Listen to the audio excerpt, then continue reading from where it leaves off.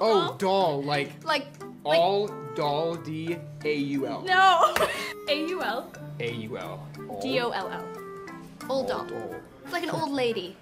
Oh, she's an old doll. Oh, she's so adorable, that old lady. She's I mean- old doll. I don't know, what? I mean, yeah, that's like, Okay. yeah. Do you have any more? I do have a few more. Good, because I'm enjoying this. I know, me too. This is actually quite fun.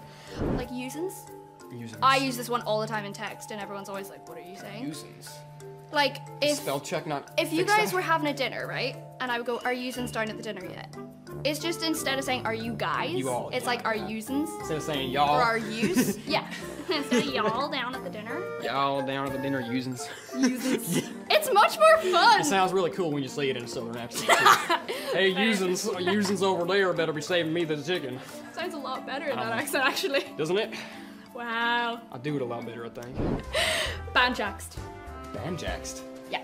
I feel like this is such an obvious one, but I feel like that's also just me. Banjaxed. Mixed up. My car is banjaxed. It's so messed up. It's banjaxed. It's totaled.